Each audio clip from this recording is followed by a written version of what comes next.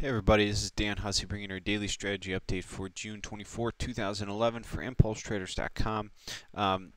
This is also our week ending update. All right, let me fix my microphone there. I have up a Dixie chart, daily Dixie futures. You know, we've as much as I want to say the Eurodollar, the Dixie, could have potentially, where is it? Reversed, might be going lower. Take a good look at this candle today. It's still an inside day on the Euro and the Dixie. So with that being said, what that means to me, it says to me, is as great as the move was today, it's absolutely no indication of which way this market's really going to go. We need to break the range that we're in. I mean, ever since May, we've been consolidating and forming a range, a wedge. And we're still kind of forming that wedge. And you can see it on a hourly chart pretty well. I mean, we're still holding lower trendline support, and there's nothing that says this couldn't potentially still be some kind of large triangle, and we could still go higher. Euro and the S&P married more than ever. They are chopping around together, so keep that in mind that the Euro and the S&P Euro is like Aussie was last year. It's unbelievable. It just moves tick for tick with the ES. Last year, the Australian US dollar was the same way. More so than the euro, but it's quite amazing how the euro dollar has become the married trade, I like to call it. Okay, so Dixie futures. I remind you that while we're below 77, while we're below 78, we still have 70 targets on the Dixie, and likely, and technically speaking, targets that are actually new all-time lows. From a I guess let's step back to a weekly for 1 sec because I want to 20 years weekly drawing pointer. I want to point out the triangle that we had been watching for that's been playing out for multi-year triangle here, and it's important to note the lower trend line support for that triangle, which has broken and is now resistance. And when support is broken, it needs to be tested as resistance. Now, when we broke, we can draw it like this now. You can see how when we broke, we came up, you could consider that a first test. Well, we sold off, lows held, and now we're coming back up to test resistance. And sure enough, our next measured move on a daily standpoint for the dollar, for a bearish dollar stance, is at pretty much a 77 figure even, which correlates pretty well with that 77 figure. I mentioned how 76 to 77 is a pretty good sell range for the US dollar in previous videos and analysis, and I still like that it as such. So when I did point out that there was, and we've been pretty bearish the dollar, bullish on the euro, US dollar lately, but I did point out that I did see a pretty good possibility that we could see a rally, that we could have seen a rally in the dollar to test this resistance area. And while we only hopped on that trade just today, we took down 200 pips off of it. We had a good trades today, but we still, the dollar, we're still caught in this range. First of all, between these two trend lines, and we're still below this resistance trend line, as well as we haven't quite filled our next measured move. And we'll show you that in the euro of exactly where those levels are so we can actually trade them. But a 77 short in the dollar is very, very intriguing. And this is in the Dixie, the DXY, the US dollar futures cash composite index. $ DXY. 77, really big resistance figure. Correlates with, a trend line. Not something I think we should just ignore. Okay. So let's bring up our Eurodollar charts. Now, I want to look at a 180-day 1-hour chart. Pointers. Okay, drawing. So I'm going to get rid of everything on this chart right now. We're going to start fresh and new. Now, we know we've gone over this before. and I feel like we talk about these same levels over and over again.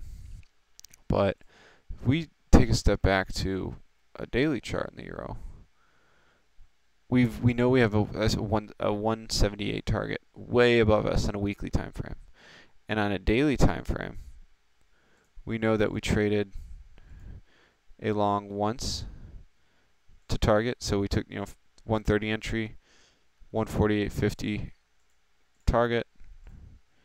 The next measured move, however, which would be from entry low to target high, a 50% pullback on the daily, has not traded at a 139, which actually gets invalidated at 136. So the euro dollar does have room to fall before breaking any longer term uptrend, and the Dixie has room to rally before breaking any longer term downtrend for what is, several hundred pips below us, into that what I would call the next major buy area. Now we know that we know that the dollar and the euro dollar particularly, we traded this extension from this little tiny high that happened before the breakout to highs. We traded it once, blew through targets, made a new series of measured moves inside this extension that took us up into the high, and now we've traded it twice to the pip. We're consolidating now in a wedge between highs and that area. But if you notice, even if this extension trades, if we're going to consider the extension if we consider the extension the measurement rather than the full halfway back that whatever systems are trading this higher is attached to. I'm going to get rid of the halfway back first. I will highlight it so we can see we don't even have an invalidation to 137. So we could potentially break this range to the downside, run some stops, squeeze out longs, and have a nice buying opportunity 137 to 139.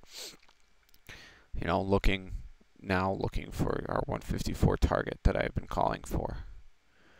There's the possibility that we stay in this range for some time, maybe even widen this range out a little bit, and we just chop sideways for the rest of summer. I almost favor that possibility before we break out and go higher into some kind of wedge at highs. But there's also the possibility that the first halfway back short that traded, that was actually invalidated, was a false break. And the reason I say that is because the ES and where we held resistance when we came back up was that level to the pip. You see that? We came down, fake out break, came down, tested lows, came back up, tested highs, happened to be the same level to the pip. It also, where we held resistance, happened to hold a 50% from highs to lows. Did not invalidate. But it is something to consider that maybe this short was a false break here, because that does happen from time to time. It's not common, but it does happen, especially in your tops. With that the first measured move is sloppy, but it does happen. Now I want to move down to, so we can take a look at intraday, 180 days, 4 hours. And markets, by the way, they move, if you're new with us, they move in measured increments. And I'll show you exactly what that means today, because a 15-minute or a 1-minute euro-dollar chart today, it moved like clockwork, perfectly between these levels. All right, so from highs to lows, well, first and foremost, highs to lows, we traded a measured move here at the 150s. See how it held the 50%?